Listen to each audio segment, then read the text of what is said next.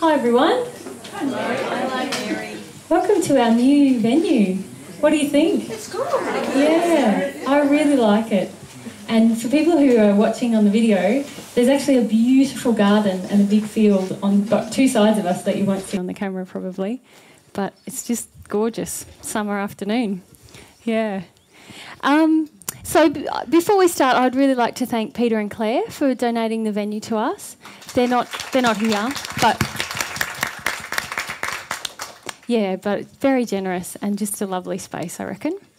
Peter's actually hurt himself. He fell off the ladder and has broken his leg, so he's had to have major surgery on it. Yeah. So yeah, his right one. Right, it was left, the other one. Yeah, yep. And thanks to all the people who came early and helped set up. It was we had a few interesting. We created a sale at the back and nearly lost the. But we got it all sorted, so it's good. Yeah, very good. All right, so let's get on to chapter 13. Finally, huh?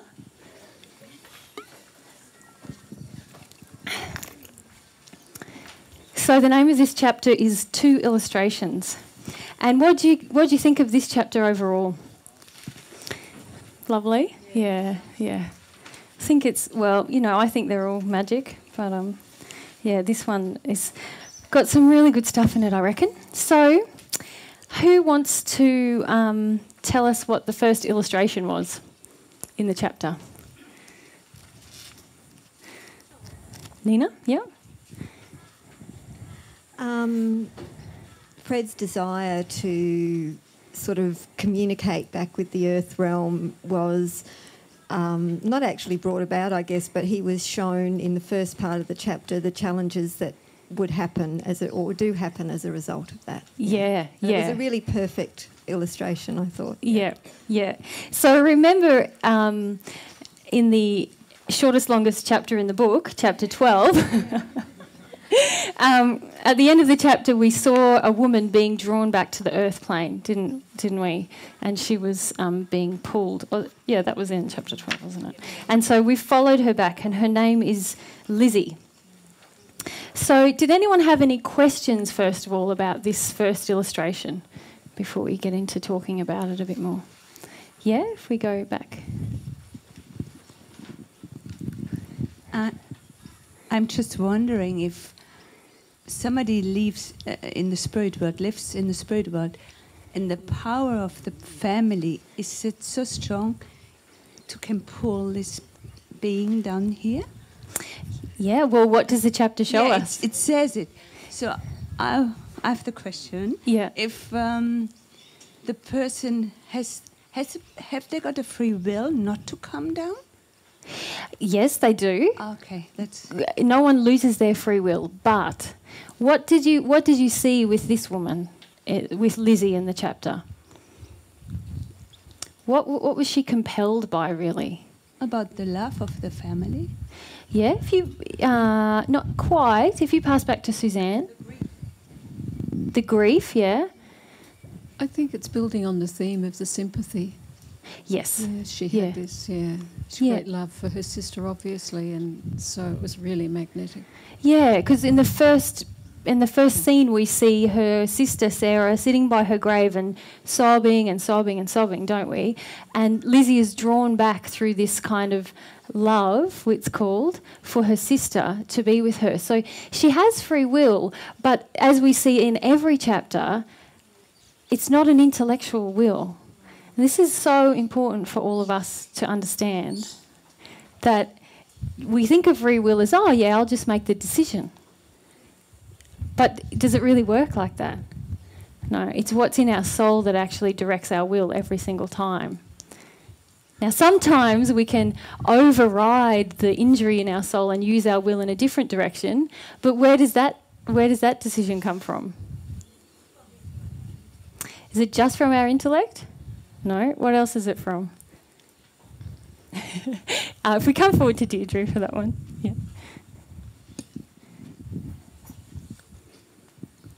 It's generally from a desire that's stronger than the injury or the fear or something. Exactly. The desire has outweighed the anger or the fear or the shame or whatever, and we've decided to take a different route, even though the injury wants to keep us in addiction. So in the end, it's still something from our soul that's caused us to use our will in a different direction. Yeah.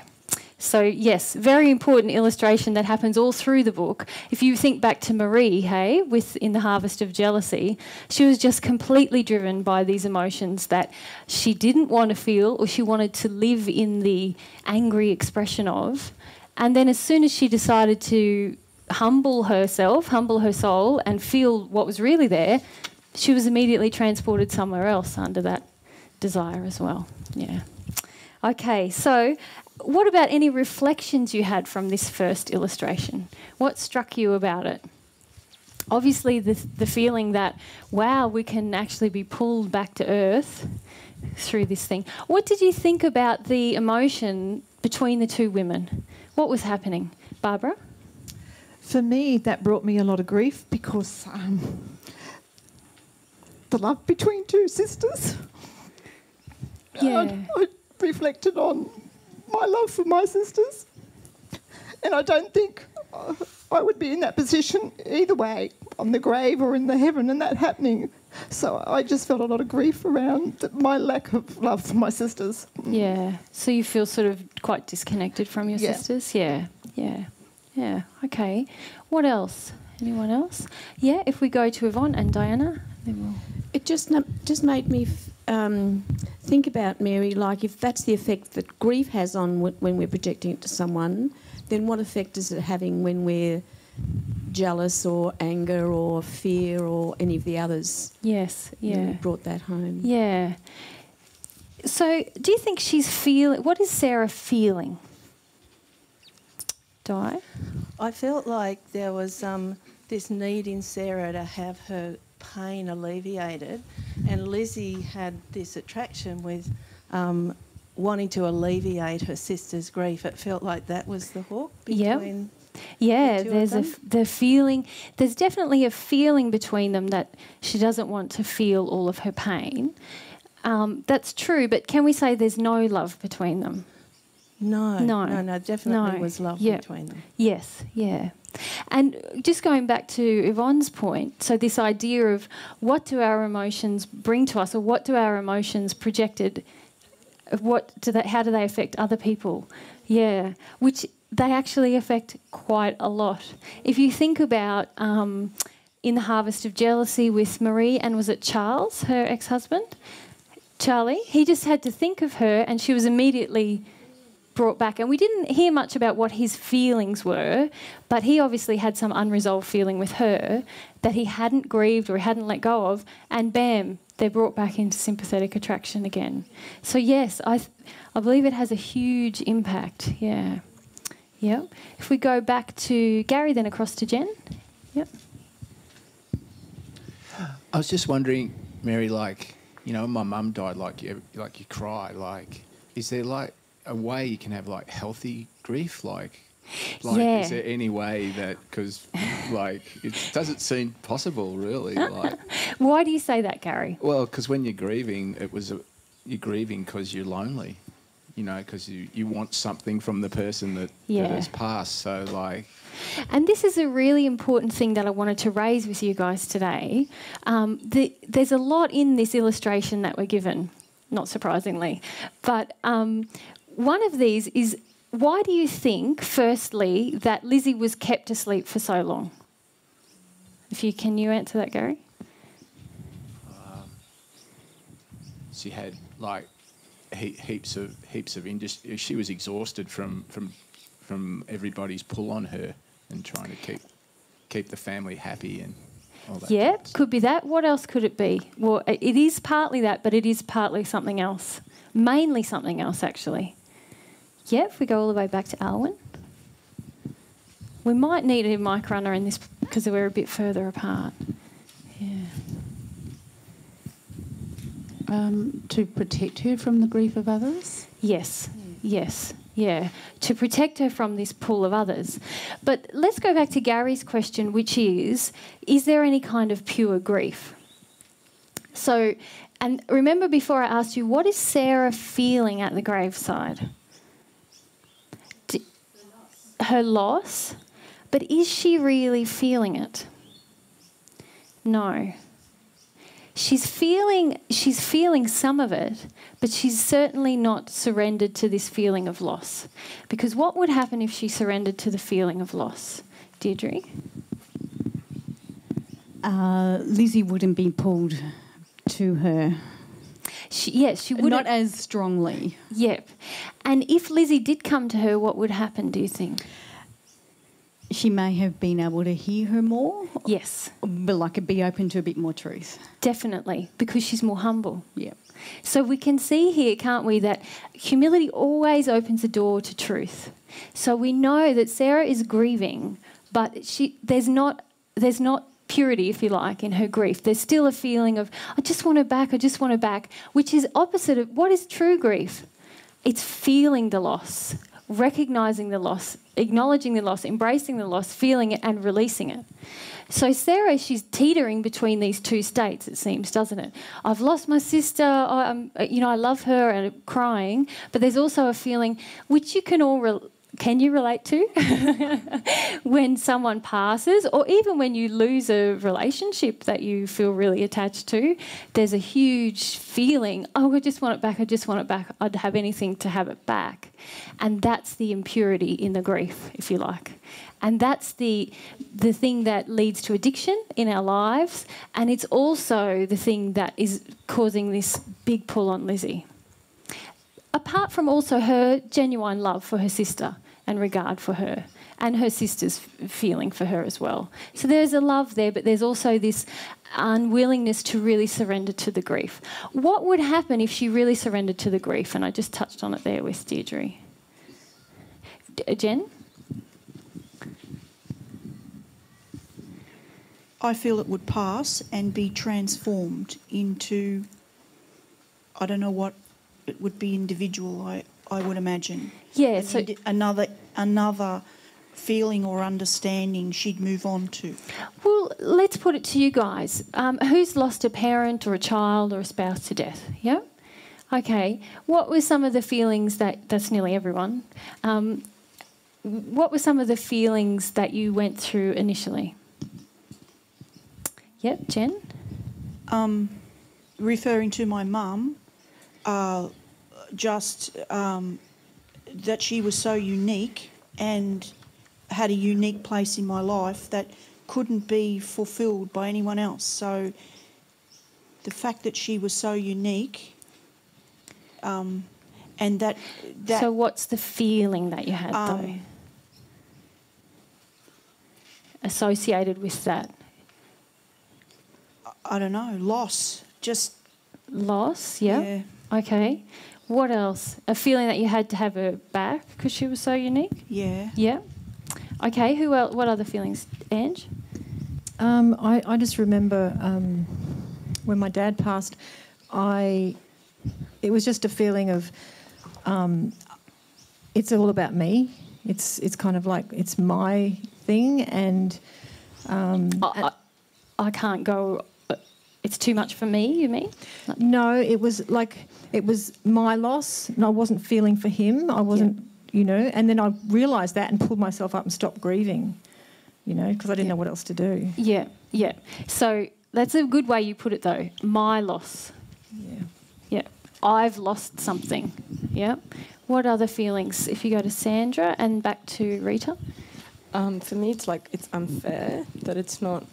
Why should I lose this person that I want to be with me? Injustice, it's not fair. Yep. And it's, again, I love how you've said that, Sandra. You've said, it's not fair that they can't be with me. It's not about them even there, is it? So, yep, what other feelings, Rita? Yeah, I felt anger, a bit of anger, which I wouldn't have noticed at that time. But in retrospect, I realised it was anger. Anger, yep. Okay, Lorleen and Barbara. We'll go to Graham, then Barbara. Yeah. I felt helpless. Yeah. I felt my dad was in a really bad spot and he'd be in a really terrible place where he'd go. So you felt helpless to help him? Yeah. Yeah. And what's under that feeling? Because that's a good one. I see that as an addiction, as why I can't get to him as much as, like to process things. So what's your addiction in that feeling, do you feel?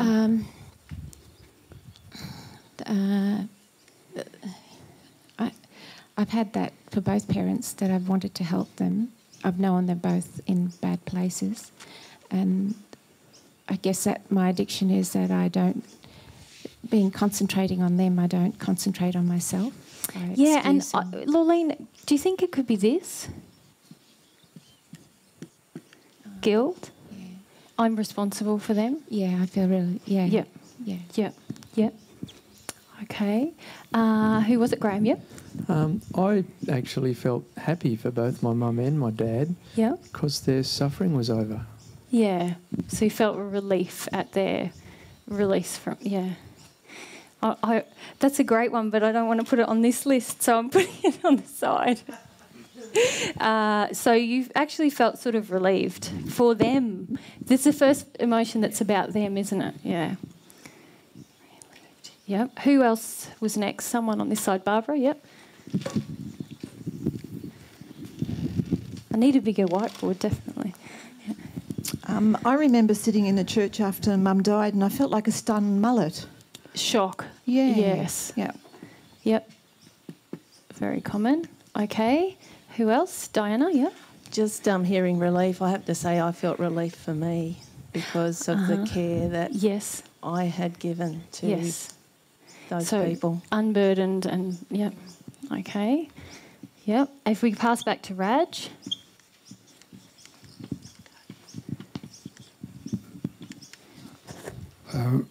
For my father, holding his hand, and it was just after he died, just a moment or two afterwards, I just felt such huge gratitude for having had him as a father. Yeah, yeah. But for my mother, who passed 10 years earlier, I felt nothing. It was just cold. So sort of numb? Yeah, and it frightened me for a long time because I had no feelings at all. Yeah. And I projected that onto the fact that I had to take care of my father and do the arrangements and everything, and so I busied myself to avoid the feelings. Have you ever revisited it, Raj? Yeah. What do you feel it was about? I think it was almost a sense of revenge for not being loved. Yeah, how harshly she treated you very harshly, didn't she? Well, I don't think so, but there was something was dreadfully missing. Yeah, and we've talked personally about this, obviously, that your mum was quite endlessly harsh. Yeah, and it is something that you find difficult to connect to. Hey, you can see it, but you're emotionally quite afraid of your mum still. So. And this is what I wanted to point out to everyone. I feel like there's all these hurt feelings, angry feelings inside of you, but because there's an injury set up inside of you that you're afraid of your mum and I can't, then we just go numb. Yeah. And that happens for quite a lot of people when somebody passes, especially those of us who've had like a fractured or a difficult relationship with a parent, and we haven't resolved it while they're still on earth and they pass. It very often, if you look at families, the child that has the most difficulty with that parent will often bring up all of these things when that parent passes. And if we're afraid of what's coming up, we just zone out and go numb. Yeah, yeah. Okay, if we go, to Julianne and to Jen. Was this? Barb, were you next? That's right. Oh, okay. Julie, Mum had a lot of terror. Yep. At passing. Yeah, but how did you feel? Terrified for her. Yep. So you took on her feelings. And how did you feel after she passed? Still afraid? Disconnected. Yeah. So similar to Raj there. Yeah. Yeah. Yeah. Okay, Jen. So I'm not sure if this is the right time to ask this question, but what do you do with the attachment that you have with the person who's passed, both at their passing, I felt an overwhelming attachment to Mum, and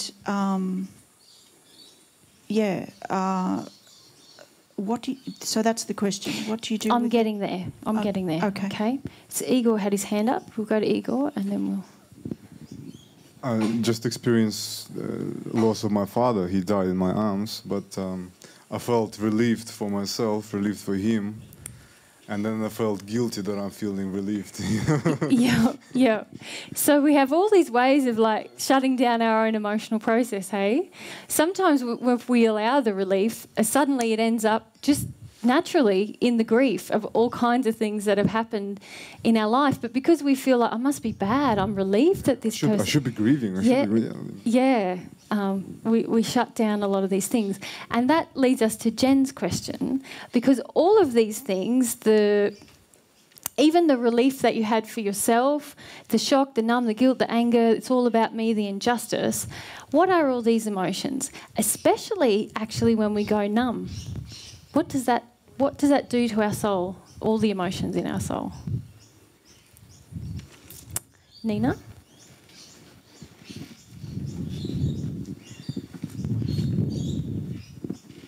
Well, at that point, we're in denial. We're in denial, so what happens with our soul and the people around our soul? What starts coming out of us? This is really important, guys. Yeah. Ange? Anger. Yeah, or... Any of those. Any of those. Yeah. But this is the thing, it comes out of us more. Yes. Okay. When we surrender to it, it's ours. When we shut it down or we get angry, it's coming out of us.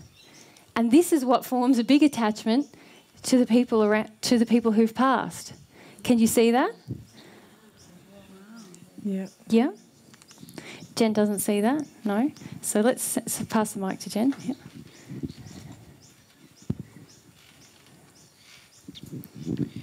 What's the question? I would say I loved my mother and I still love my mother, but there's this attachment that I have reflected on through this example which calls out to her. And I'm not sure about that. I don't know how to balance the scales in terms of love and it's Jen, muddled up. This is where we need humility. Because what's confounding you is that you're not willing to be humble to the feelings that are there. So you're just calling it an attachment and a feeling like you want her to be with you.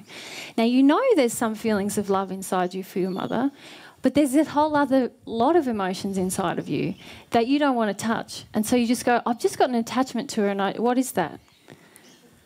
And that's where it requires your self-reflection to feel, what are the real emotions I have with my mum that would cause me to want her to be with me? Because wouldn't you want her to go on and have a great life? Her life isn't over. So wouldn't you want her to go on and keep growing, learn, have adventures, all of those things? If you loved her, that's what you would want. Yes. Yeah. So this emotion that you're sensing is telling you, wow, and I'm suggesting to you that there's some of these emotions inside of you that you haven't dealt with, and that's causing an attachment to her. So the answer to my question is that attachment is not loving. Is that correct? Well, we're getting down to semantics now. Somebody said it's a part of an addiction. Well, addiction is unloving. Yeah. But I don't know what you mean by the word attachment in this context.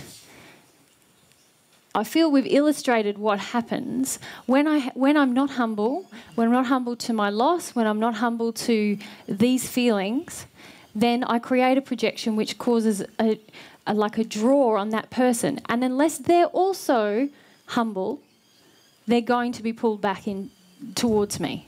Unless they are humble themselves, they will feel compelled to come back through whatever unresolved emotions they have with me. Okay. So another example I had that I couldn't really resolve was the loss of a child, the loss of my daughter. I felt incredibly attached to the loss of her, yet at the same time there's this feeling that you just described about Mum, the feeling that I'd want her to be having a full life and off in the spirit world doing whatever. So I'm saying to you, there's things inside of you that relate to you, what you wanted in your relationship with both these females, that is causing an ongoing, and I'm not going to use the word attachment because I don't think what you're describing is a feeling, I want them with me. Yes, it is. Yeah. And the thing is, when we really love, we respect the free will of everyone else. So we can desire for to share company with a person, but that's very different from this feeling of like, no, I want them with me. I've got it. Got it? Cool. Okay. Thank you very much. No worries. Was there questions on? No? Did you? And Lorleen? Yep. I'm still going with this though, so unless are we on topic? Yep. Yeah, I was just wanting to clarify, but I think I've got it, and that is in the same way that Sarah was kind of needy of Lizzie and that's what was pulling her back, any of these denied emotions can have the same effect on somebody else. I'm not saying can, they do. They definitely do. Yeah, yeah, yeah. Okay, and we'll get back to Lizzie and Sarah as well because Lorleen. When my brother died, I didn't go to the funeral because I thought the best way to do it was to look after his son. There was a big accident, and I thought that I felt to myself that if I went to the funeral, I was just grieving myself, and it wouldn't help anyone. And the best help I could offer was to look after his son. But what I'm asking is, it was a time after that I actually felt the grief of his loss. So I'm asking, because I didn't acknowledge it at the time of his death, the grief that I really did feel, does that mean I was in some sort of illusion that you know what I'm asking? No, I'm not. I wasn't feeling the real grief at the time of his death. Yeah. So that means then I had grief in me, but I didn't feel it. Yep. So I was pulling him anyway. Okay. That's my question. Yep. Yeah. Yes, technically, yes. But this is the purpose of, especially this happens when someone has a very dramatic accident in the mid of their life and nobody is expecting the death. Nobody has engaged any kind of grieving process about this person happening. So God, in his huge love, has designed a process where people are often sleeping for a long time so that people have the opportunity, to go through these kinds of emotions. And if you think about in this chapter, that's exactly what's happening with Lizzie, isn't it? She's been put to sleep to give everyone a chance to deal with this. She wakes up, there's still a pull. And what does Kushner say to Fred? This could happen 3 or 4 more times before this is over. Yeah. And what happened was that whenever I got into some strife, I used to just talk to him and tell him about everything, and I was told that every time I do that, I pull him back down to me and he can't progress on because I keep, complaining about something and he's out there to help me. Well, then this is where I want to conclude this point actually, because my question to you guys now is, okay, we realise a lot of these things happen when someone first passes. Now, going back to Gary's point, is this pure grief? No, this is actually us avoiding pure grief. But very often it is a part of us getting to grief. It's working through the addictive layers to get to the causal sadness. Do you all see that? Yep. Okay. So then what happens when we really start grieving? What kind of feelings do we... And you know what I want to point out to you guys? Is most of you haven't ever done that. Most of you are still here with relationships and people who have passed. Yeah. But who feels like they have gone through some real grief at some point about something? What did it feel like? Diana? I've been doing a little bit more lately because I've been attracting my sister back quite a bit. Yeah. And it feels now when I can actually go into feeling my aloneness, that feels like it's really starting to help.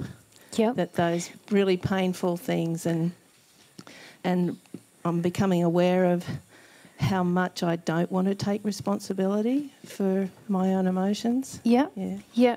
So it's a good example because we're talking about sisters in the book.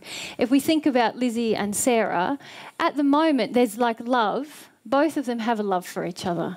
At the start of the chapter, I mean, what we're seeing. But they also have this feeling of wanting to make it better for each other. That's a kind of an injury in their love. And it's actually preventing Sarah from really submitting to her grief, that false belief that she has about death and about her capacity to feel grief. So can you guys all relate to that when somebody has passed? Yeah. And Lizzie is drawn back. Lizzie's beliefs have changed. I'm not dead. I want to tell you, you know. But they're still in this kind of attraction. Now, when Sarah moves to real grief, you're right. She would begin to not want to involve Lizzie in it. And she would just feel, wow, I feel alone, or I feel whatever it is. And then another thing can happen as well. So at the moment, it's all about me, isn't it? It's all about me if I'm the person who's lost someone. I want them back. It's not fair. I want them to be with me, all of these things. And you can see how unloving that is, can't you? Because we know they're not dead. So, or we believe, can we say, even if you... they're not really dead. So why would we want them to just come and hang out with us all the time? We'd want them to have their own life if we really had let go and we really loved them. So, but when we're in these addictive kind of emotions in our relationships, we have this feeling. Come back, give me a sense of worth, make me feel whole, make me feel not lonely, all of those things. Okay, then we move on to some more sincere grieving, where it's just acknowledging the loss. They're gone. I'm not going to have them even if we believe in the spirit world, I'm not going to have them in my life in the way that I thought I was going to. And then we can even move into deeper emotions, which is about more of a sense of desire for them. I hope where they are is good. I hope that they can resolve things that I know that they had on earth. I can pray for them. And this is the point that I was working my way around to. What do you think your relationship with them is like then? Is it this same kind of thing that we see at the start of the book? But would they come and see you? Depending on where they're at, hey?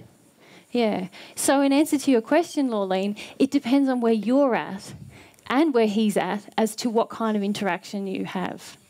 If you haven't dealt with all of your grief and you still like have an addictive feeling, I want him to be here with me to make me feel like I've got a buddy and someone to talk out my problems with, and he has a feeling, oh, I want to look after my sister, and neither of you have kind of worked through those things, or I need to look after my sister is probably a better way to put it, then you might be having this kind of interaction where he feels compelled.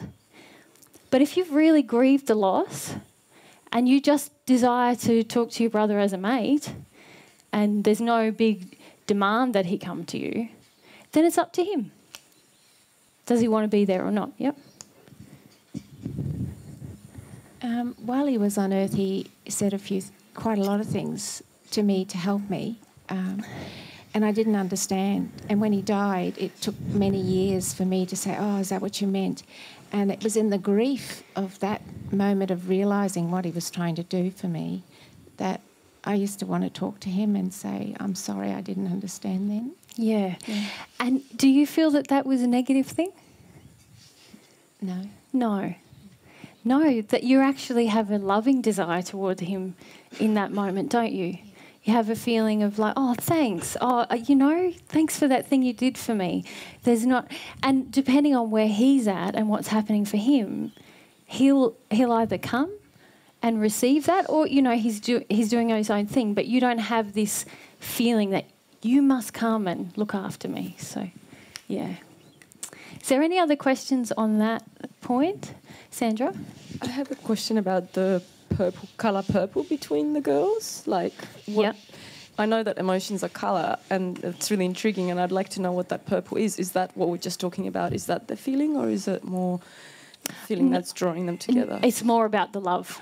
Okay. Yeah. Thank you. Yeah. Yeah. Yeah. Okay. Anything else? No. Good reflections about grief, guys, and where we're at with grief, what impact it has on the people around us. Yeah. Yeah. Okay, so what happens next? Sarah can't hear Lizzie, and then all of a sudden, what happens? The sympathy grows so strong, and suddenly she can hear her sister. And so Sarah gets elated. Wow, you know, she's not really dead. And then what happens? Or how did you feel about what happens next, Barbara? I wondered why she didn't stay there and feel the feeling longer and enjoy communicating with her sister, but she just had to run off and tell everybody, and it spoilt the whole feeling for her because nobody then believed her. But can you imagine, or I can imagine, I've had this experience where you think somebody is dead, gone, forever. I'm never going to have a conversation with that person again. I'm never going to feel them near me again. I'm never going to feel all of those things. And a whole group of people around me are grieving exactly the same thing. The minute that they came and said, I'm not dead, I'm still here, it's all good, I'd be like, out of compassion for all of you, Joy, Barbara, Nina, it's okay, they're not dead, it's good, we can talk to them. You know, so I kind of understand why she did it. Well, you did that in the first century. Yeah. That's why I can relate to the feeling. Yeah. But I felt, and maybe that was a selfish feeling, but I felt that, wow, she really could have got a lot out of that by just hanging on for those few more moments and shared a conversation with her sister, and it wouldn't have mattered what everybody else thought at the end of the day, because she really did feel that experience, because really now she's not sure if she did feel that experience. Exactly. Have any of you had that experience as a child, or Sarah has? Do you want to talk about it, or you don't have to? If you point that camera at me, and then Lena can point that camera at you.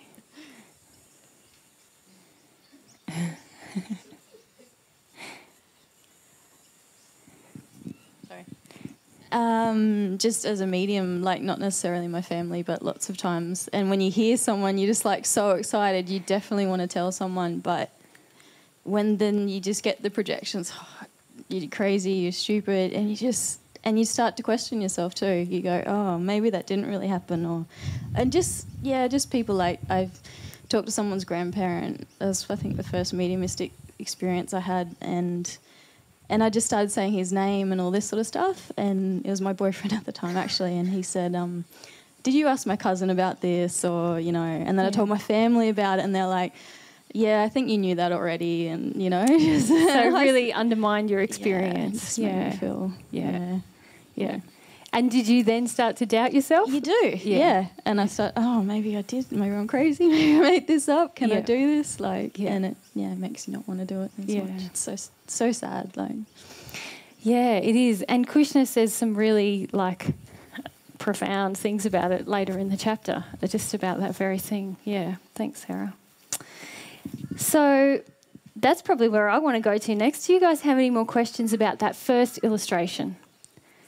Diana? I just had a question about why Lizzie was so afraid to approach and talk to her sister with more love when Krishna encouraged her. I was reflecting on that, and I thought, why was she afraid? So it'd be great to get some insight on that. This is where, on which page?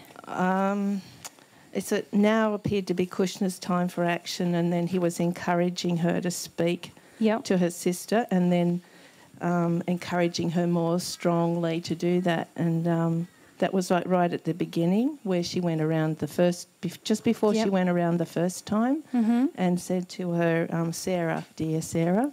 And just before that, and it said she was trembling with fear.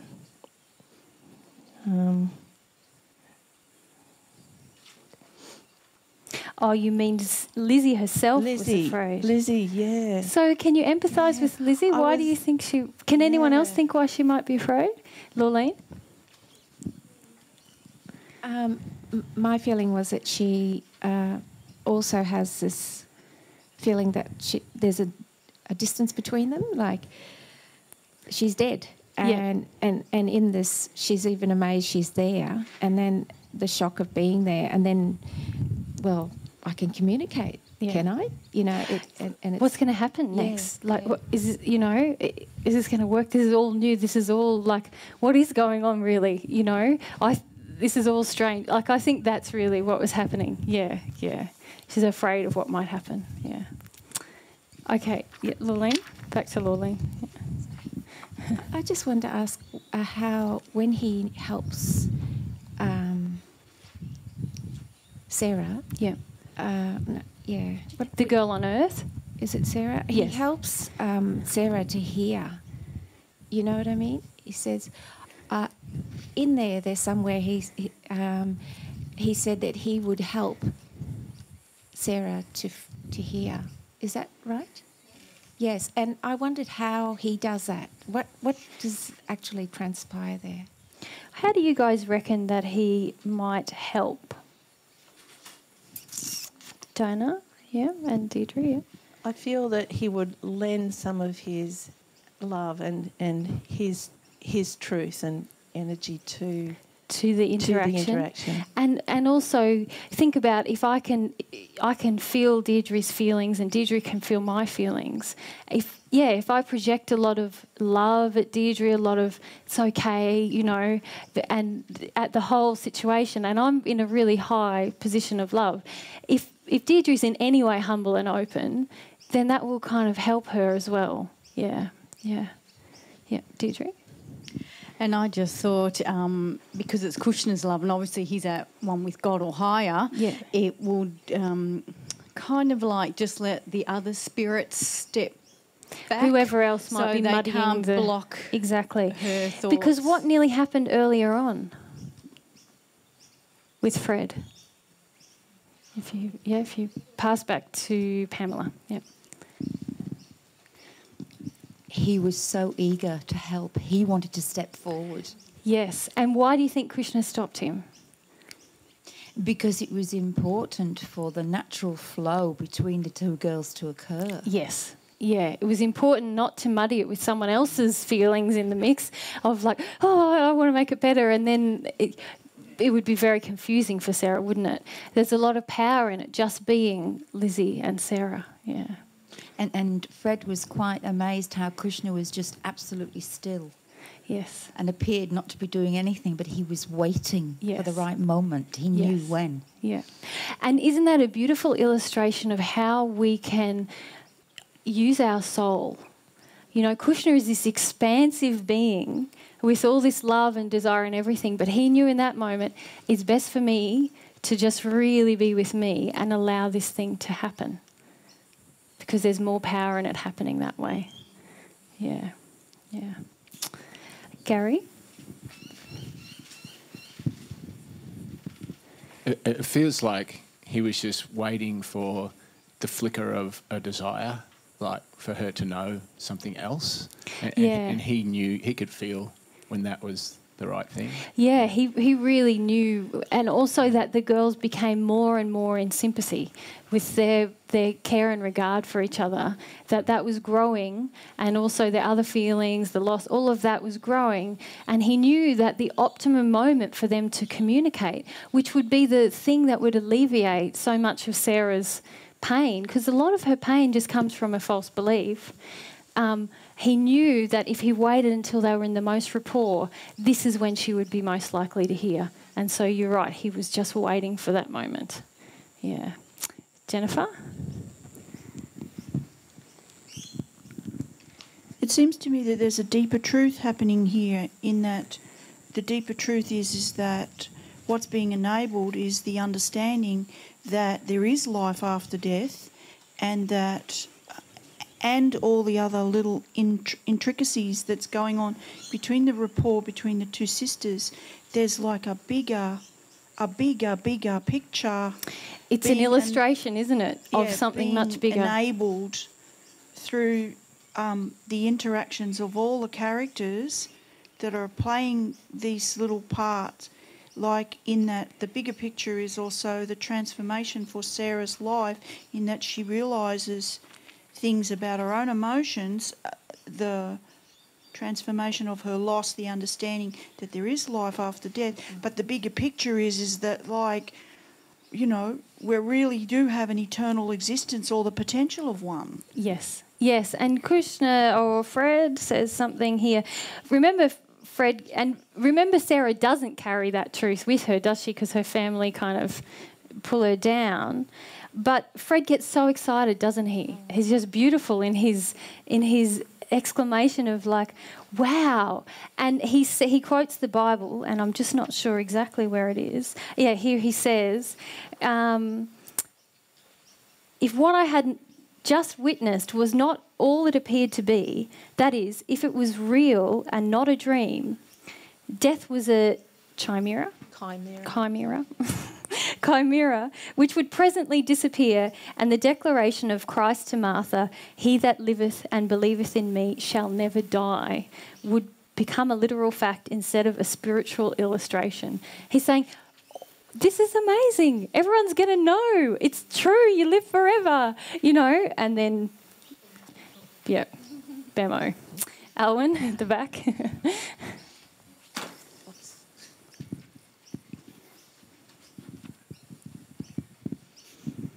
Going back one, it was also Kushner not having demand or an expectation, and also not impinging on their free will, is what I thought. Very good point, Alwyn. Because Fred was almost like desiring, wasn't he, to override the situation, and because he could see it would be much better if she just knew she was there. But Krishna knew that that's not my role here. The only way I can do, and it's actually what Gary's saying, the only way I can do this is when they have so much rapport that they actually kind of want to speak a little bit, then I'll be able to help them. Yeah, yeah. Okay. All right, let's skip to, well, we're not skipping. The next bit is, Fred is very disheartened, isn't he, when he realises that no one's going to believe Sarah, and Lizzie is stuck in this feeling still of wanting to placate her family. And what happens to Lizzie? What did you notice about when Sarah went back to the family home? What happened to Lizzie? What did she feel, or what suddenly changed? Yeah, Ange? Do you mean when she became exhausted, or do you mean before that? Just before that, when they speak about being in the family home. Yeah. And suddenly the sympathy is gone, isn't it? Yeah. And it's replaced by all this, there's all this feeling in the family of cynicism and, you know... Arrogance. And what was that, Bub? Irkiness. That's what I was like, what? Authoritative prejudice. Sorry, prejudice. Authoritative prejudice. Yes, exactly. And immediately Lizzie is less... She feels exhausted, and it's terrible, and she goes back to the spirit world. Yeah. Yeah. So Fred's all downhearted, and then Krishna says some pretty awesome things that I thought would be good to talk about, just paragraph by paragraph. So... does anyone know the paragraphs I'm referring to? Because they stood out to me. Ange? I think you're referring to when Krishna says, I was no means hopeful of such a result. Yes. Yeah. Experience teaches me otherwise. So he knew that this is probably going to happen, didn't he? Yeah. I should grow more sanguine.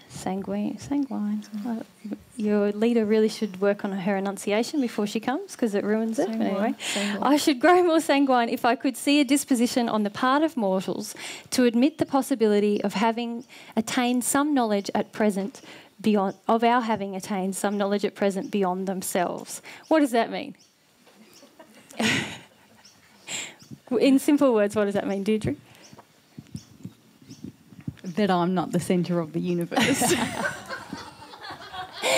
Yeah, well, it means like, you know, the blinkers. Yeah, if only people still on Earth would actually think that perhaps we have a brain and we might know some things that they don't. Yeah. But we cannot expect too much from them so long as they imagine our only employments are singing glory, glory, glory, or writhing in unutterable torments. So you know what he's referring to there, the really Christian viewpoint that you're either with a harp or down in the hells. I read something written by someone today, a guy in the States who was writing about how he'd asked some ministers about what heaven would be, and they said, well, it would be just unimaginably beautiful. It would be like a really extended church service. And the guy said, which tends to make people think it'd be more like hell. Yeah. Anyway. They fight the battle, we wear the crown. They perfect reason and knowledge, we rest from our labours. So again, it's talking about the arrogance of earth, isn't it? We have all the knowledge. And Kushner talks about this quite a number of times in passing in this book, of how everyone thinks they know everything when they're on the earth, and they've attained the pinnacle of scientific understanding and mathematics and all of these things. And yet there's all these incredibly wise people around them with similar passions, but they just won't listen to them. They hold us in relative estimation of antiquated volumes upon the shelves of life's library. Out of date, not reliable guides to follow, and certainly extremely dangerous to consult. Yes. And if you think about that, that's pretty much the majority of the world thinks that, don't they? It's not just Christian people. Yvonne?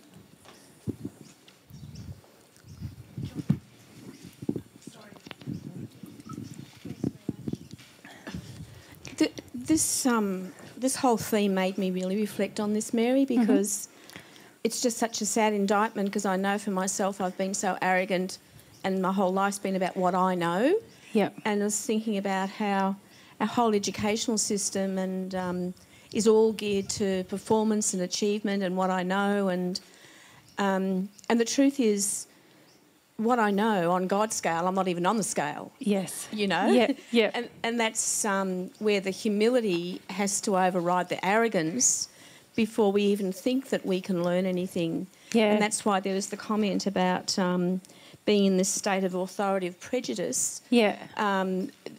Lizzie's voice would not be heard. Yes. And so it's, and I think you talked about it in the humility talks, about making that shift to like Jesus and you have, in terms of being realising that we know nothing, and realising that God knows everything. So there's we'll always be learning. Yes. As opposed to the worldview. Yes. I'd love it for our measure of our worth to go from what I know to how well I learn. Yeah, exactly. It would be so good, wouldn't it? How well I learn. How much I want to learn, how well I learn, how Yes. much I apply myself to learning. Yeah. And it also made me reflect on the fact that this is all based on the fact that people think we die and that's it.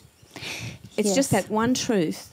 And the sadness of that is that's the reason that Jesus decided to go through with the crucifixion in the first century, so that he could show people that you don't die. Yeah. But then because of what's happened with the church for the last 2,000 years, and that's also the reason why you've had to come back to teach us that one little thing. If we could just get that one little thing, life goes on.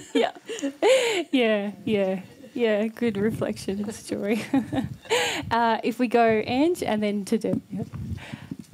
That sort of brings to my mind, it's not just that one little truth, but it's also the truth of this rapport. Because for me, I knew I had holy angels, and I called to them since I was 20, 21, when I was feeling good enough, about myself and worthy enough and connected enough and, in integrity with myself to some degree, I could call to them.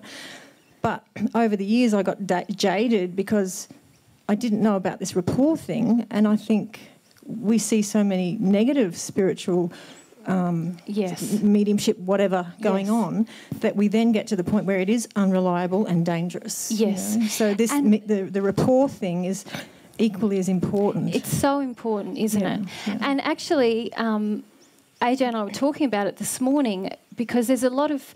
I had a Christian lady email me who's following the book group, and she was referring to our first meeting where we talked about the preface and the gifts of the Spirit.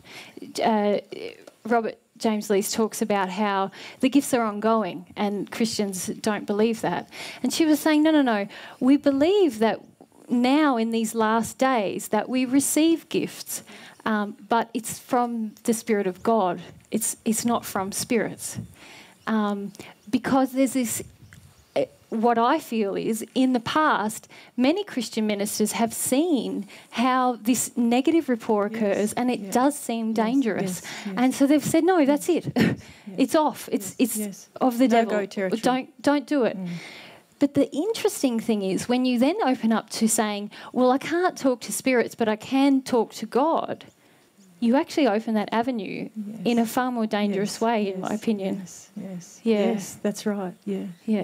Yeah, so holding on to this, but you're right, if only we understood about rapport, from a soul level, so much would change. And it's almost a feeling of, this is just physics. Yes. This is not even emotions anymore, it's just physics and science and mathematics. I agree. Yeah, totally.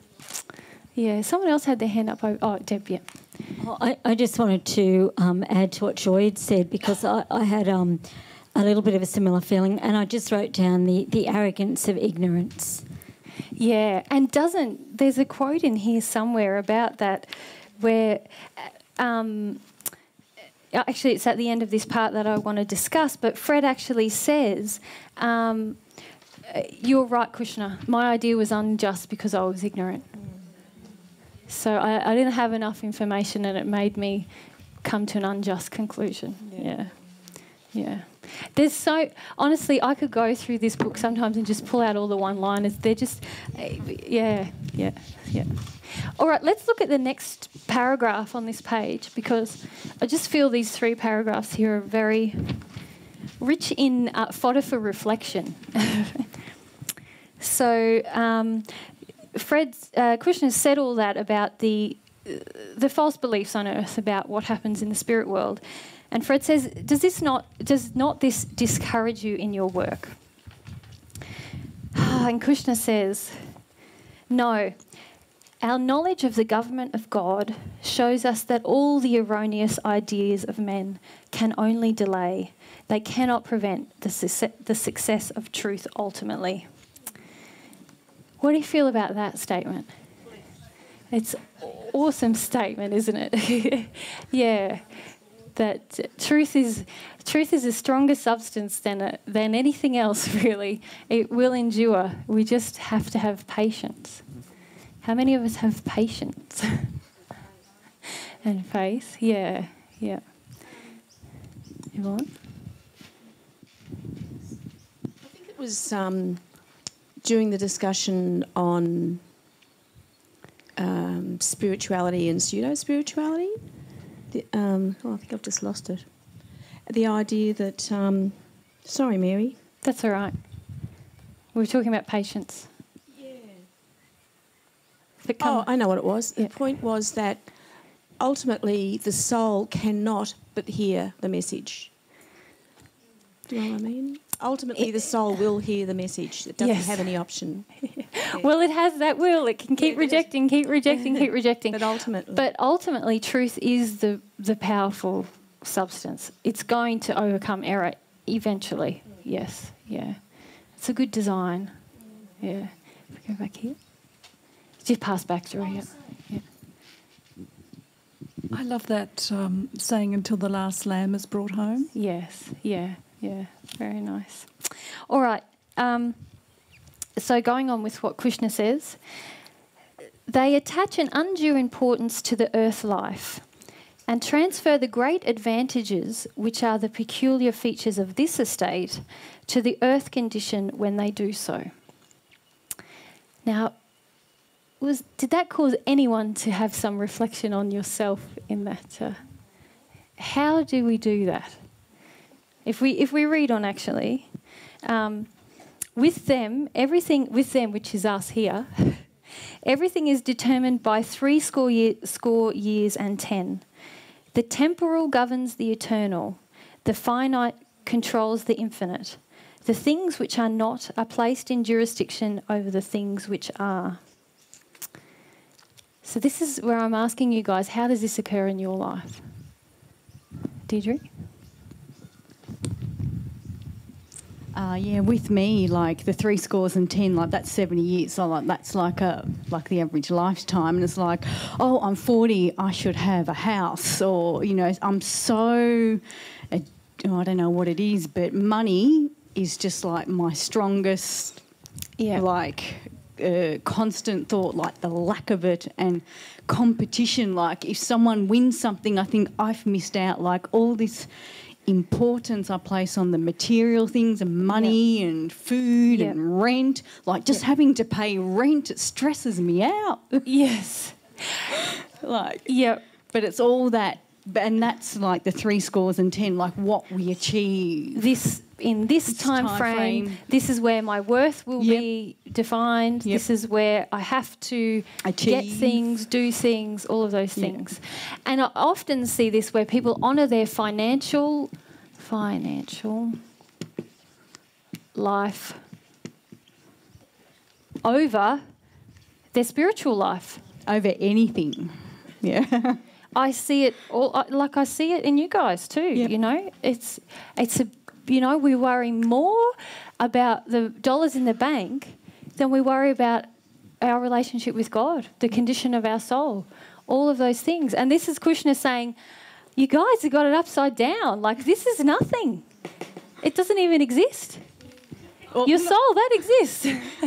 This is where I struggle, because on earth I have to pay rent. Like, I have to. This is what I feel.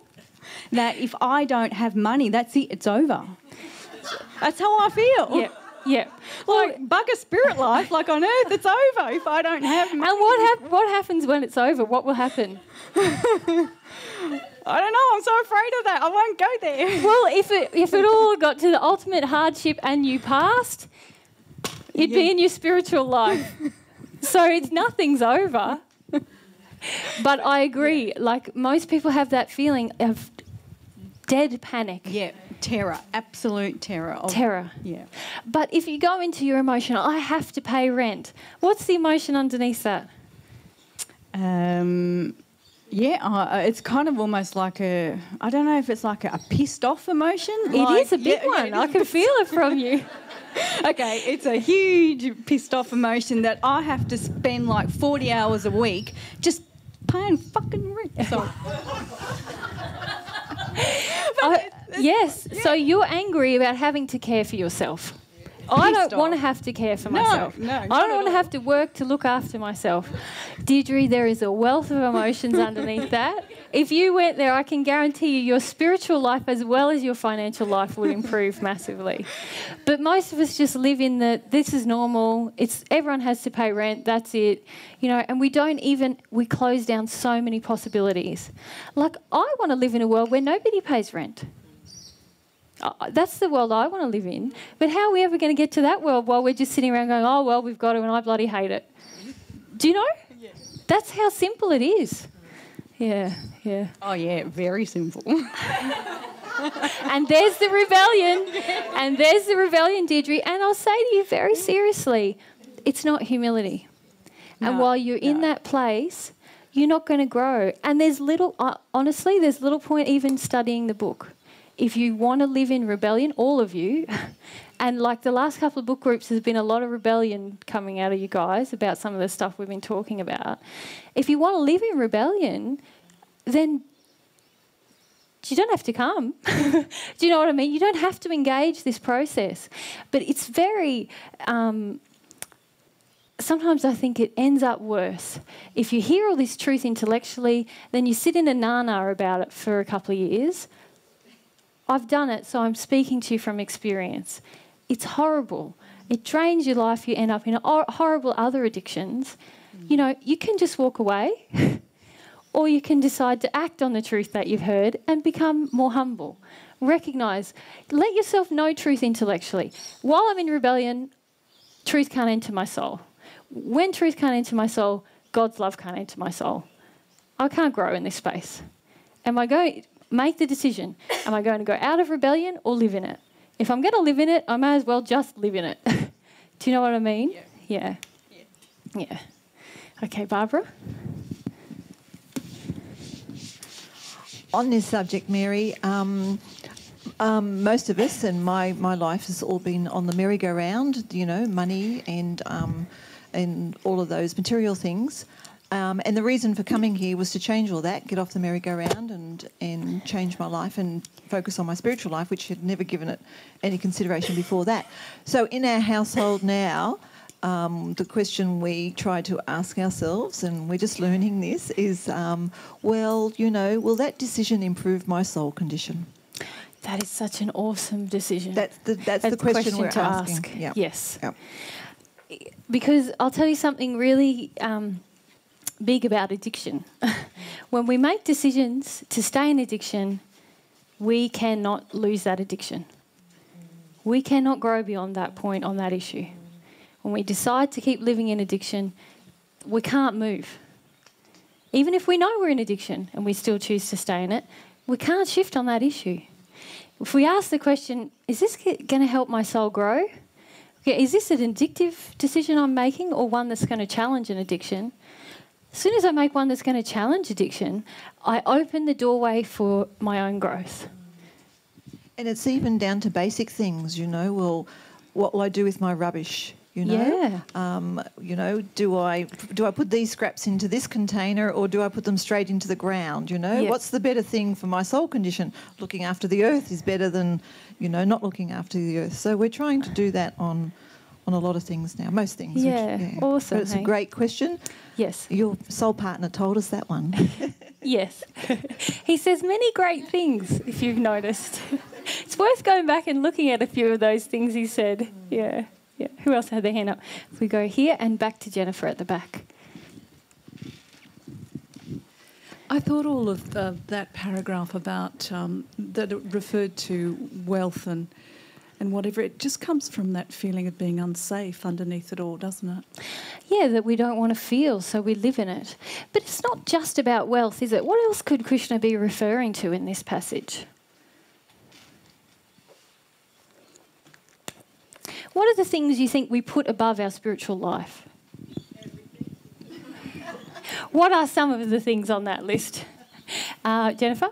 Knowledge. Knowledge? Like intellectual knowledge, yep. There's a huge E. Anyone else? Yep. Just call them out if you want. Power, comfort. Or comfort is a big one. Fame, yep. Yeah, even more. What is the thing I want to put at the top of this list? Family. How many people give up on a dream because their family disagrees, following their soul's desire? You know, how many people give up on a spiritual path because everyone goes, you're in a cult? You know, the desire for family's acceptance and approval is something we put above our relationship with God so often. And it happens in little day-to-day decisions as well. We can get in back. We can make progress on, say, an emotion, hey, that we're working on breaking addiction. We're starting to feel a bit shaky around it. We might even have a few cries. We realise this is wrong in our life. Then, boom, mum calls. And it can all go out the window because we don't really want to deal with this more than we want mum's approval or just peace with mum, you know? And yeah, so I feel that's a big thing. Other people had their hands up? Yeah, Graham? Soulmate, yeah. Can put that above our true relationship with God. Forgetting the fact that if we just... I'm watching your partner giggle here. Have I been used for a pointed... a point scoring? Yeah. But it's true, though, if we focus on God, our soulmate's going to be drawn to us. When we try to manufacture closeness with our soulmate and at the expense of our own selves and our relationship with God, we get further apart. It can't happen any other way. Yeah. Okay, anyone else on those ones? Safety. Yeah. I would say financial security and safety, physical security, comfort and safety, and family are the things that I feel drive most people. Yeah. A desire for those things rather than a desire for our true selves and for God. Yeah. If you just pass the mic to you, actually, Jen. What about the influence of time, the time in which things happen? That you're supposed to do things by the time you're 21, and then if you haven't, then there are Similar other to what Deirdre was saying, I should have a house by now. Yeah, it's more about worth associated with what society says we should be doing. Yeah, worth. Yeah, worth. But it's not a real sense of worth.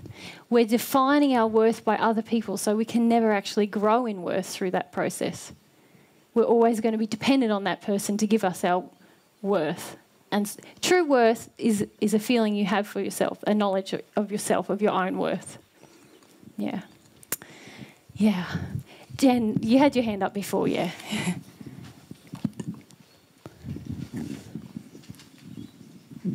When I was pondering, what I give attention to, what's really changed for me in the last, just even in the last year, is that I realize it's okay for me to make choices now that are going to be really long term. I used to think I had to get everything done in, the 60, 80, 100 years that I have. And now I'm starting to expand that and go, okay, I can give myself permission to start learning how to play the fiddle now at 40, whatever. Yes. Instead of going, darn, I missed the opportunity when I was young. Yes. Because I feel like, I can gain these skills and build this passion, and it's going to take me on into the next world, and it's a completely different perspective. And can you see why you're exactly illustrating Kushner's point, aren't you? When people are bound in this is all it is, it limits them, it makes them prioritise things that aren't real. Whereas when you have the perspective of, my life goes on and on, I can develop this soul. Actually, I've got to start now. Yeah. It's like a sense of hope. Yes. And excitement. I used to say to myself, I've missed being a mom. And now I go, that's not true. I mean, not only are there still opportunities now, but there's this whole other experience in the spirit world that who knows? Exactly. Yeah. Yeah, very nice. But you're right. This is there's so many gifts of faith and knowledge of truth of God's universe, and I feel patience is one of them. It's a huge gift and I watch my mate, and I tell you, he has a lot of patience. He always has. And it's not something that he's had to cultivate, I'll be more patient. Not at all. It's just a product, and I can relate to it. The more I progress, the more patient I become. Not only with myself, but with everyone around me, because I have a deeper understanding of what's really going on here, what's involved in real change, but also any little step we make toward a real, true soul step towards love and God is not lost. And it is magical, and it's a building block of something bigger that doesn't end on your deathbed. Yeah, so it's beautiful. But it brings me to another point that I was going to raise with you guys, and that is patience versus procrastination.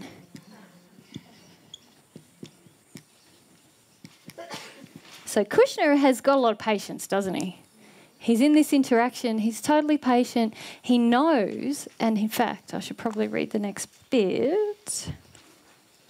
Well, he says that he knows the success of truth ultimately, doesn't he? And so he said that earlier. And he says, we know better and therefore can wait if needs be. At the same time, we are not unconscious of the advantage of a right commencement. What does that mean? Before we go on to this point, what does he mean by that? Suzanne? I think it's like the bell curve thing. It's like not jumping too quickly and not jumping away. but being in touch with the feeling. Yeah, and knowing the perfect time. He's saying we know it's better to wait actually for the time to be right rather than trying to push things, because it doesn't work pushing. But what does he mean by we're not unconscious of the advantage of a right commencement? Do you know? You want to have a stab? Yeah, that was what it meant for me. It was like, it's this, when something is ripe, it's like you come to the edge of something. Yeah, perhaps I should let someone else answer it. Yeah, it's okay. It's okay. I think Kushner's meaning something different here, because he's saying actually the world has it upside down. He's saying they're putting all on the 70, it's all emphasised there. The temporal governs the eternal, the finite, what we have controls the infinite, and things which are not are placed in jurisdictions over the things which are.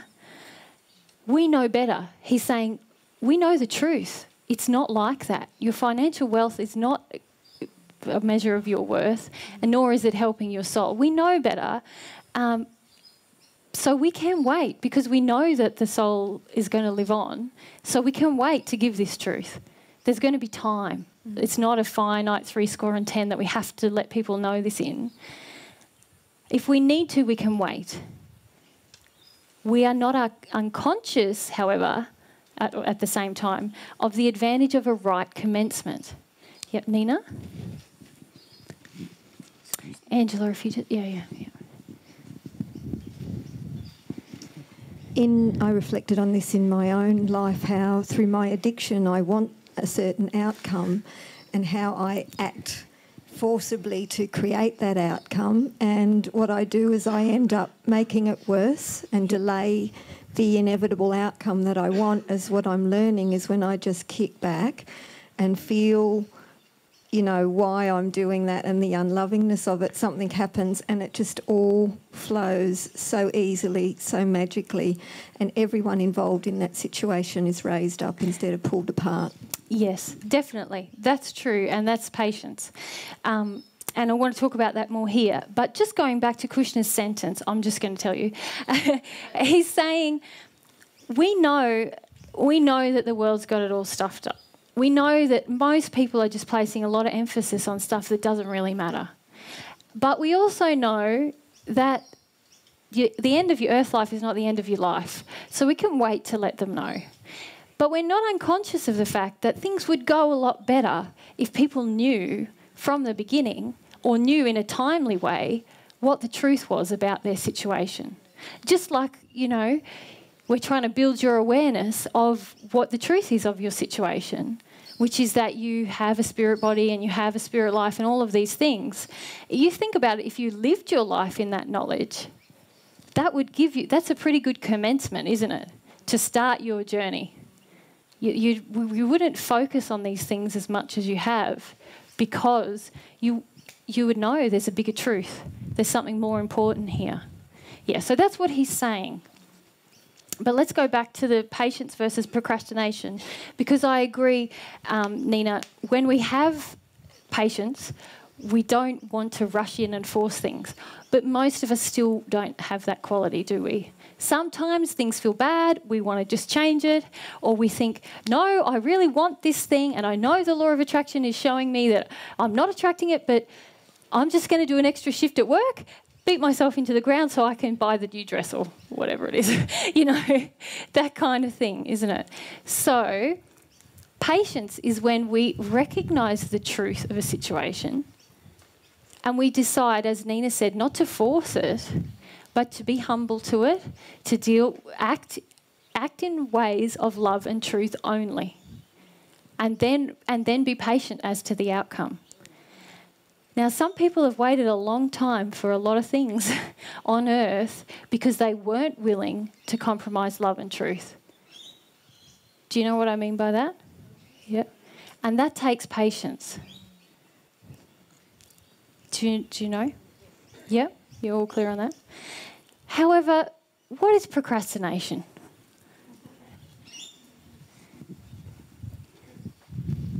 Let me give you a really concrete example. say I'm somebody else. I meet a man and I'm totally attracted to him. Think, wow, he's a hottie. But hang on, upon a bit of reflection, I can see there's quite a bit of addiction in this situation. And I have really decided that I want to be with my soulmate. I've decided that somewhere. It's a concept, you know. But I still really like to be with this person. But given the fact that there's a lot of addiction that I can already see at play, you know, what's ethical for me to do? If I'm ethical, I'll be patient. I won't give in to the addiction because I know that other truth that we talked about, if I give in to addiction, it can never leave me. So I'm going to be patient and humble and realising that if I feel all this, then my real soulmate, even if it's that person, will be drawn into my life. That would be patience. And many people avoid that state, don't they? They go, yeah, I know the truth, but hey, I've just got to do it anyway. Yeah. Procrastination, on the other hand, is when you're in, this is just an example, but to give you, because often I see people calling procrastination patience. Oh, just be patient. I've just got to work through a few more emotions. Then things will change. You know, when really they're already living in a situation where they are ignoring issues of love and truth, and they're procrastinating about confronting them, and therefore they're not being patient. They're procrastinating. So it's very important. This quality of patience, I think, is beautiful. It is really a lovely quality. But don't confuse procrastination for patience. Because, like I can guarantee, every one of you sitting here, there is some issue in your life where you know some truth that you are ignoring. So you are procrastinating. Until you act on that in a loving way, you are procrastinating and stagnating on that issue. And how am I going for time, by the way? It's 2:20. Oh, cool. I was just going to say it's very active patience. Yeah. Yes, it is active, isn't it? Yeah. You might not be moving your feet, but there's a lot going on. Yeah, you're very present. There's a lot of intention in you when you're patient. Intention and desire, yeah. Yvonne? Thanks. I was just thinking of it in relevance to a situation with Jesus, actually, where I heard him say, somebody was asking him about what emotions he needs to shift, and he talked about that, and he said, well, you know, it could take 1 year, 3 years or 10 years, but I'm a very patient person.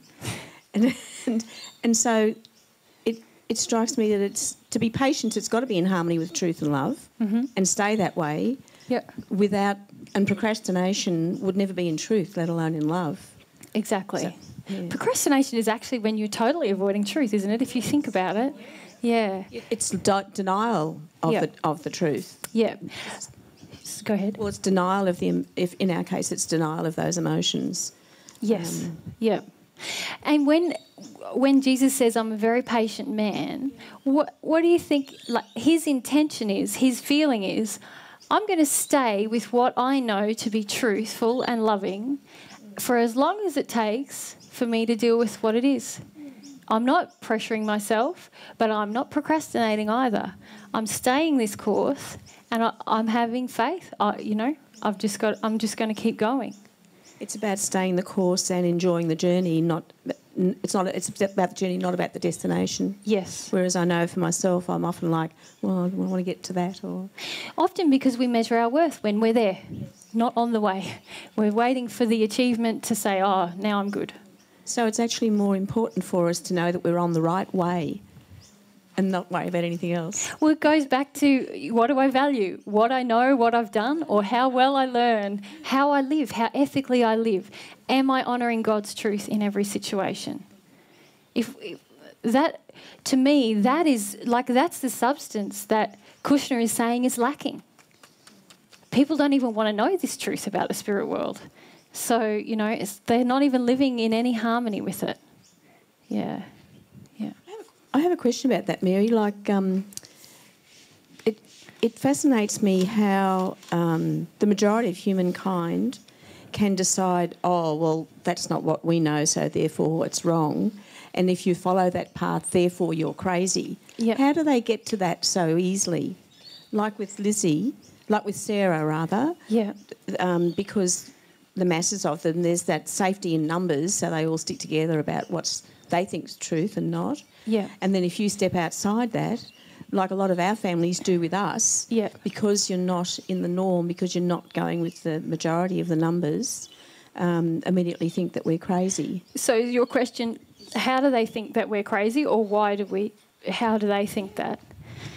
Well, I think there's probably a lot of reasons, all based on their childhood, the emotional investments in the beliefs in their childhood, in the investments in what is love. Like, a lot of people are hugely challenged that we say, well, your parents didn't love you perfectly. Well, that's it. You know, that's enough for most people. Or, I'm Jesus, this is Mary Magdalene, or I'm Mary Magdalene, this is Jesus. It's kind of the same. You know, okay, that's it, you're out the door. Like, they can do it because there is... Remember last week or the week before or the week before that, we talked about how beliefs are emotional. They are emotional. So, you know, it's not like somebody's... In fact, if you think about it, most people don't sit down and think logically. Okay, so this person's saying something that to me seems a bit off, but if I look at it logically, they seem pretty healthy. They're not, you know, doing anything crazy. They haven't taken up with, you know, somebody, I don't know, all these things. If they looked at it rationally, then they would go, okay, maybe there's something here that's not matching with my belief system. But most people don't do that because they're used to just letting their unhealed emotions drive everything, which we are too, you know. I found it really striking when we did the channeling of the spirits who come to the group, how many of you wanted to talk about Mandy, and nobody really wanted to talk about the Christian women. And there's totally emotions at play with you guys about that, about how, I don't like talking about the Christians very much, you know. Every time I bring up the Bible, you know, and... That's the feeling that comes out of you. Oh, can we get past this bit, please? And that's all stuff in you guys, you know, that is creating judgments because it's not felt. And so this is how it happens with our people we know when we start to do something different. You know, if I turned up here with hairy armpits, some of you would just, you know, that would cause something in you, wouldn't it?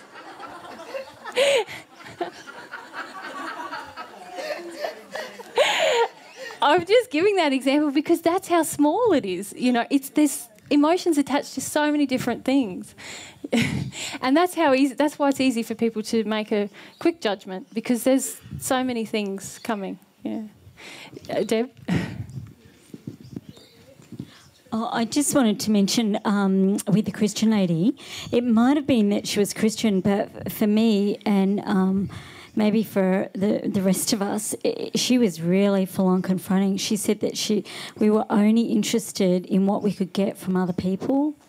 It was all we were interested. We weren't interested in giving it all. And I've been thinking about that, just going, oh my God, like we're so in it, we don't even know that we're doing it, you know. Well, and my question for you is, why don't you guys want to talk about that then? If that's that confronting, I'm bringing it up. But at the time, everyone was like, you know, this is what I'm saying. Like, if we really want to grow, we'll look at our response to that comment and is that true? Is that not? You know, we'll look at the response to the hairy armpit. We'll look at everything with a desire to grow in love. Like the question that Barbara was talking about, do we bury the scraps or have them in the container? You know, we'd be thinking about what is my assumption about crows? When I attract them, you know, not just, you don't have to make a dot point list of every single aspect of the universe, but when I attract something, I'm attracting it for a reason. Yeah. Oh, I have very mischievous crows in my life that I'm working on all the time. Awesome. They're like our naughty children. Right. Yeah. Yeah.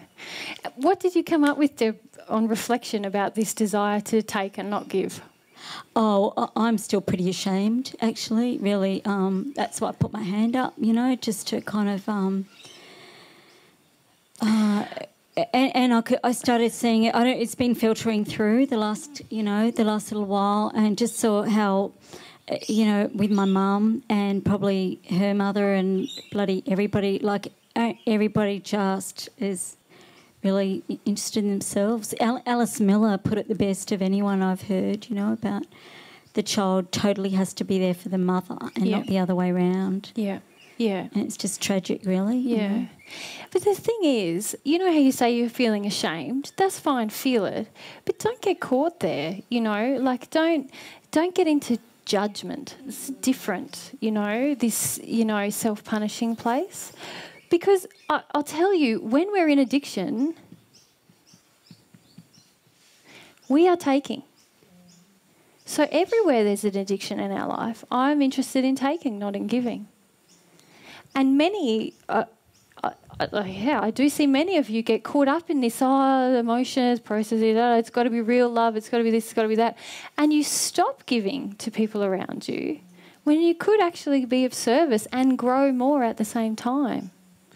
But because I'll tell you what it is, what I really feel it is, people have had addiction pointed out to them, they don't like it, and they go, I'm not doing anything then because it could be addiction. And that's anger. That's totally anger. Instead of humbly saying, thank you for that truth, that's going to change my eternal life. That's an amazing, rapport, addiction, all these things. If only I'd known them when I was 10, but now I know them, I'll run with that. Thanks very much. I'll keep going on, trying to honour love and truth in every interaction, and be humble when addiction is pointed out to me again, and work on changing it and just keep moving through life. I feel like there's a real danger in just being told truth and shutting down, and to each other going, well, are you doing that in addiction? All this kind of, isn't that, AJ said, instead of really connecting with your brothers and sisters and being, if you sincerely care about them, you might ask that question, but not in a way to just justify more of your anger. And I do see that happening. Yeah. Okay. So my advice, Deb, don't get caught in the addiction of self-punishment about it. Yeah. Okay. Jen?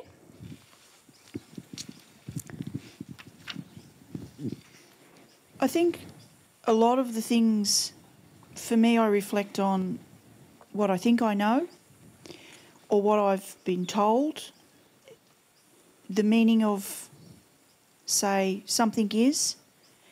But when you compare that to what it truly means from God's perspective, they're not even on the same page. And yet I have the feeling inside of me that I've lived a lot of my life moving sideways rather than forward. Yes.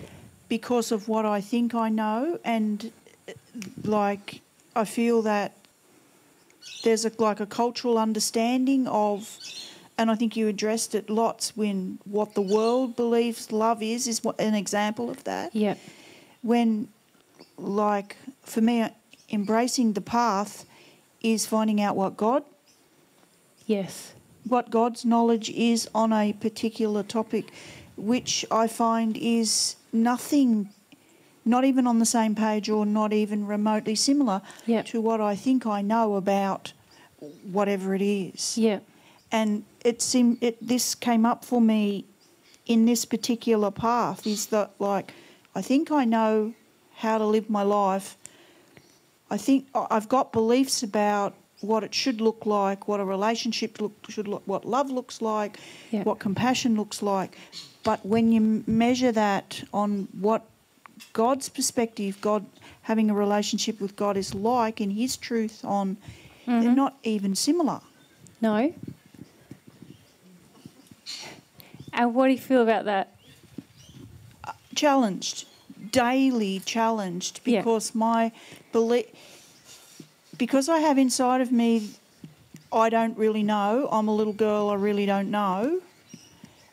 I've come to believe what everybody's told me or what society tells me or what life is supposed to be like. But isn't the issue that you're now having problem giving up what the world's told you? You're not receiving this new knowledge with joy because you're having problem giving it up. And is that really about the knowledge that you have or your investment in the people who gave you the knowledge? Wow, I don't know the answer to that. I reckon it's the latter. Children who don't have an investment, before they have an investment, that new thing, awesome. Tell me more. New thing, awesome. Chuck that out. Let's go for the next new thing. Yeah, now I learnt this. Wow. And then I learnt that. And I learnt that other thing that I learnt wasn't true. And this new thing was. We don't approach this like that, do we? Because there's a lot of feeling. There's two things. There's a lot of feeling of investment in the people who gave us that knowledge. But the second thing is, we don't want to be humble to the pain that the pain that will result in giving up this belief. Part of that's related to giving up our attachments to these people, but part of it is about the way I've lived my life. I've lived my life based on these things. Does that mean that everything that I did that didn't help me grow? Or, there's a lot of feeling in that. And the sad truth is the longer we resist that pain, the more we perpetuate it. Eventually we're going to have to feel that pain of giving up this thing that is not serving our spiritual growth. Yeah. But there's, no worries. I was going to say, though, that all God can do through the law of attraction, and all AJ and I can do in talking to you, is firstly help you raise, and we might even do a talk on this whole thing that I'm going to say in 2 minutes because I think it's really important, is to help you raise an intellectual awareness of the truth about the universe and the truth about yourselves. And if we're really sparkly, we can help you raise an emotional awareness.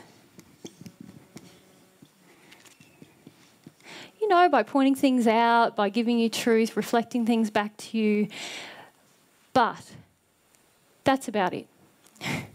I can give you some encouragement and faith if I change. You see evidence of what I've been pointing out, then that helps you also. That's really, God is trying to do this with you with the law of attraction constantly, minute by minute. Intellectual awareness, emotional awareness. What do you have to do? Be humble. Nobody else can do that. I can't help you. I can't help you feel. God can't help you feel. This is the one task that's up to you.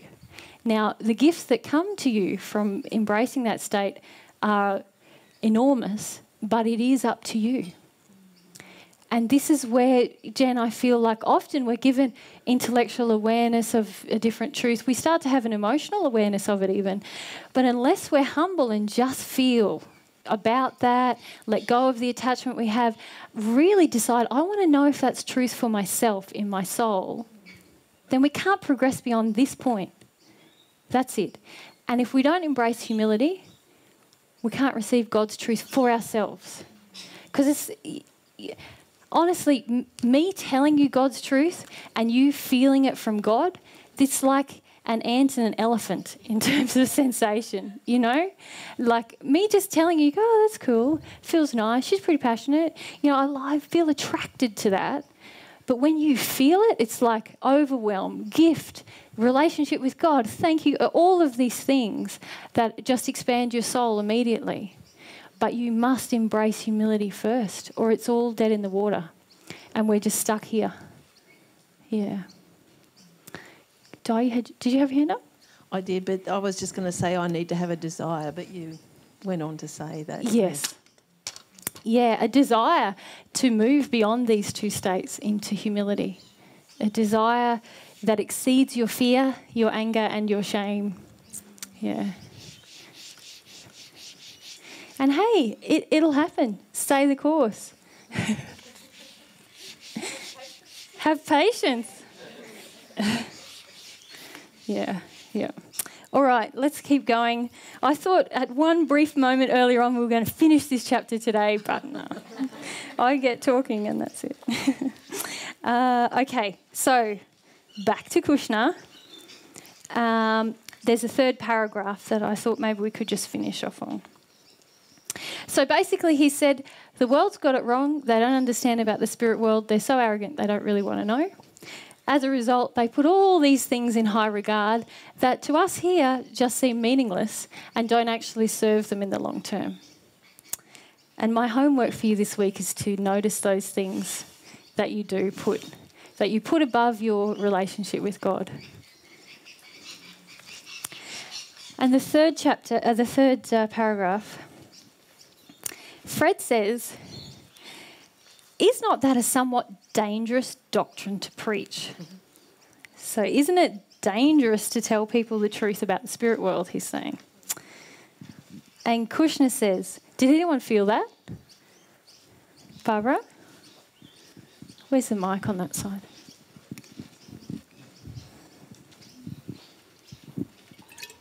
I felt it was strange coming from Fred when he had so much passion to tell everybody about the spirit world that he actually was thinking, oh, maybe, we shouldn't be telling them this. Yeah, I thought it was very strange. Why would Fred be in this position? Jennifer, at the back, if you just pass back.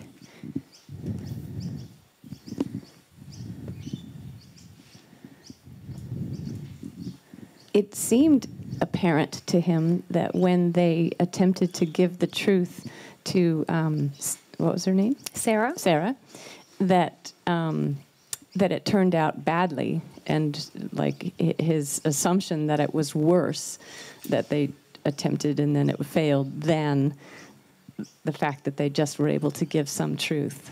Yeah, that is true, but I don't think that's why he's responded in this way. Nina? I think it actually says here that his concern was that if they knew about the afterlife and that they could make up for it then, that all hell would break loose now. On earth, yes. Yeah. We'd all just throw in the towel, do whatever we wanted. Yeah.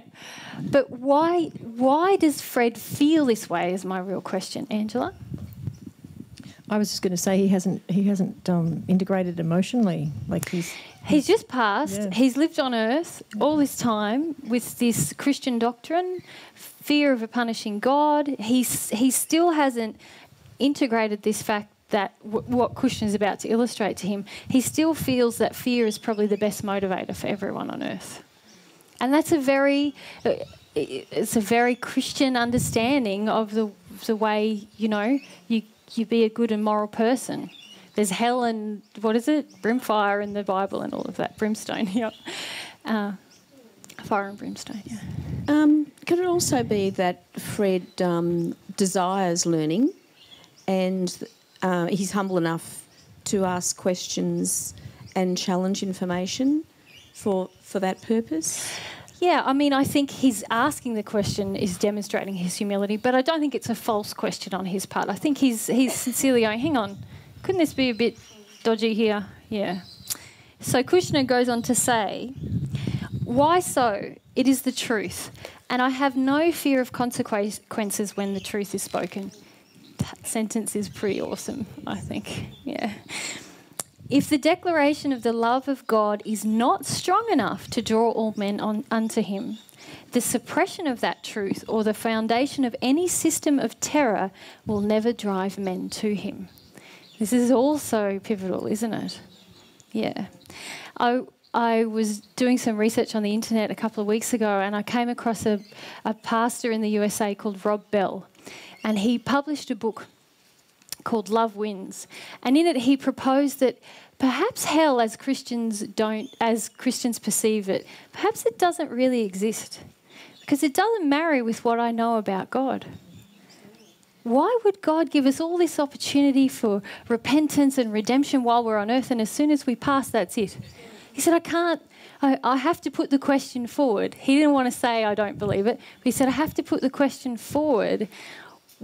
Is this really this isn't very logical. I know a God who's really loving and who really wants our hearts whenever. How do you think the Christian community responded to that? I was reading some stuff, he was called the instrument of the devil. I watched people just saying, this is danger, this is wrong, you can't say that kind of thing. And really, I should say as an aside, he has a huge church. I think 10,000 people. Like, there's other people who agree with him. But what it made me think about is, if a Christian is only being Christian for the fear of hell, have they really got a relationship with God? And why are they afraid of people not believing in hell? Wouldn't it only be because they want them to believe in it, and to also for people who aren't good to be punished? And both of those things are not actually love, are they? Yeah. I just thought that was interesting, and I thought of it when I read this, where he says, any system of terror will not drive people to God. So if we're living in fear of God, and many of us have those emotions in us, hey, still have fear of God, we're not. It's the promise of his love that's going to bring us to him, not this fear of him. Yeah. Okay. When God has formulated a plan of salvation, it only shows you how man arrogates all knowledge to himself when he declares to step in and revise and correct it. Which is fairly typical, isn't it? We've said, there's that Bible revision, or that, or there's a Bible in the first place. We'll summarise everything to, yeah. So, and then Fred voices his concern. How would everyone live? And Kushner says these amazing things about, well, hang on. What if you told them the whole truth about what you observe with Marie, everything you've observed since you've passed? Would that really drive people to just throw caution to the wind and be terrible if they knew what they would have to go through? Yeah. And that's where Fred says, obviously I was ignorant. Julianne? And if you just pass across here. Do you know, Mary, when I read that, I was reflecting on churches, and one of the first things in most churches that you see is Jesus hanging on the cross, bleeding, nails in his hands and feet, and straight away you're in fear of, oh my gosh, you know. So you walk into a church not with thinking God's love. I don't ever remember walking into a church ever as a Catholic thinking, oh, this is a place of worship for God. I'd walk in and see a terrible situation that, you know, if it was in your own life, you'd be horrified. And yet here we worship in a church with seeing somebody in terrible pain. I mean, it just, all you ever have is fear. Yeah. So that brought up a lot of that for me. Feeling. That feeling that the churches are all about the fear, that God's love was never really, if it was said, it was just said quickly. Yes. You know, but a visual is much more full of impact, isn't it, than something that's said. Yeah. And obviously all Christians don't have this feeling, or their faith is not solely based around it. For this guy to come out and say, hang on, I can feel God's loving. And he points out, he says, most Christians feel like Jesus came to save them from God. Yeah. What? From God's punishment, you know? And doesn't that mean God is bad? And that doesn't make sense. And so he raises some really good logical arguments. So he's obviously not caught up in that trap of fear. Yeah. So I don't believe all Christians are, but I agree, many of us who've been raised in Catholicism or other faiths end up with this huge anger at God, really, and a fear. Yeah. Gary? Yeah, being a Catholic, I think it's ex-Catholic. I think it's more like, you know, that your whole belief system is invalidated. Like, I think there's a lot of fear around that, and I think, like, pertaining to all of us, you know, with money issues, if that fear isn't valid, like, where do I go and what do I do now? Yeah. Like there's this nothingness after, you know, say God's a loving God, and now I have to like rejig my whole lifetime of beliefs. So that's like pretty, you know, it takes a bit of humility to do that, and so we'd rather deny it. Yeah. Like when I said to Deirdre, it's not real, and she looked at me like, you want to be in my shoes? Yeah. Oh, you want to be in my shoes? Yeah, I agree. This goes back to that thing that I was discussing earlier, hey? We have to have the humility in order to change our beliefs. Yeah. How's our time? That's probably 3, is it? 10 to. 10 to, okay. All right. Anyway, I just thought that little passage with Kushner had a huge amount of wisdom in it, hey? And a lot of fodder for reflection, if you think about it, how much am I living like this is it? How much, and as I said, that's your homework for next time. How much, notice in your week, notice yourself. Am I doing this because I have absolutely no faith in the fact that my life will go on? How much fear is driving this decision? Or how much am I living in faith? How much am I putting the priorities on my spiritual life?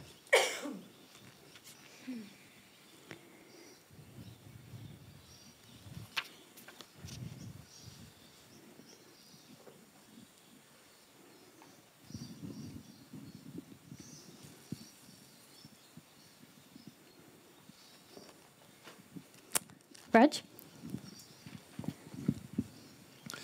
I was channeling my guides one day, and it's really relevant to the comment you made about learning to play the fiddle. Yes. Right? And it was like I really seen my life as being terminal. Yep. And it seemed that there was no need to keep any momentum going as I get into the older years. Yep. Like learning to do something. Yes. Why would I bother to learn a language if I'm 85? Yeah. You know, and you kind of sort of wind down those things.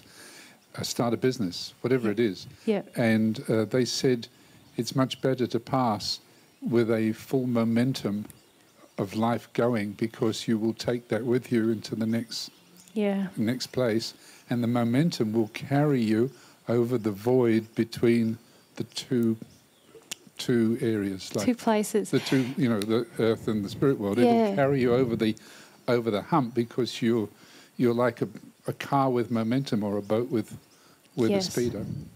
It's a beautiful illustration, yeah. And you know what I feel the momentum is? Passion. Absolutely. When you are embracing your soul's passions, that has a momentum of its own. It's an invigorating thing. You see a person in their passion, it's almost irresistible, isn't it? You're like, oh, that person is really like, wow, I want to spend time with them, or I want to pay attention to them. Yeah. And that is a beautiful illustration that they've given you, I feel, because very often, in our younger years, we do develop our passions, don't we? And sometimes then we have pitfalls, or things happen, disappointments, and we're not humble to what's gone on, and so it stagnates. And then maybe after 10 years we go, I hate my job. I need to change. I'm going back to university or whatever. And we might expand a little bit again. But sadly, as you said, by the time most people reach retirement, they've already started to think, well, what's the point of going and do something new now? Or I've been in this relationship for so many years, and we've made a peace with, I'm not entirely happy, but we've made a peace with it. And so we just stay stagnating. And what happens? We literally start to shrink, And so by the time most people pass, they don't, many people don't leave their house. Yeah, well, they're almost dead, yeah, which is ironic, yeah. But, yeah, many people, fear has become... I used to work in the community with elderly people, and for many of them, fear has become such a huge thing that their world has actually shrunk to a house and maybe a grocery store if they're mobile. But, and that's it. And they have their family come and go, and maybe one or two friends, but for many people, it's just that big. And if you think about what's happening to your soul in that state, you're just letting fear win, letting fear win, letting fear win every day. And so you're going to be shrinking. So I agree. Raj, I can't wait to see what language you're going to be learning.